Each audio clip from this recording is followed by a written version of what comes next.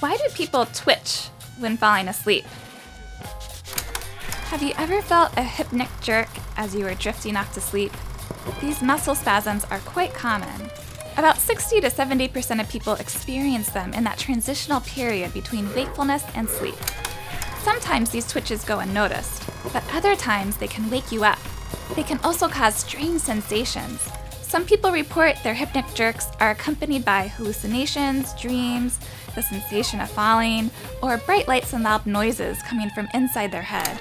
But despite its high prevalence, it's not clear why hypnic jerks happen.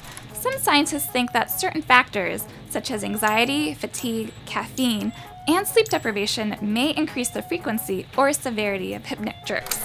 It's also possible that intense physical activity or exercise in the evening may lead to these spasms.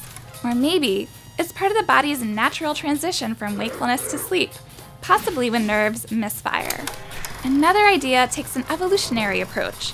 It's possible that these spasms are an ancient primate reflex that happens when muscles relax just before sleep. Perhaps the brain misinterprets this relaxation as a sign that you, the sleeping primate, are falling out of a tree, causing the muscles to quickly react.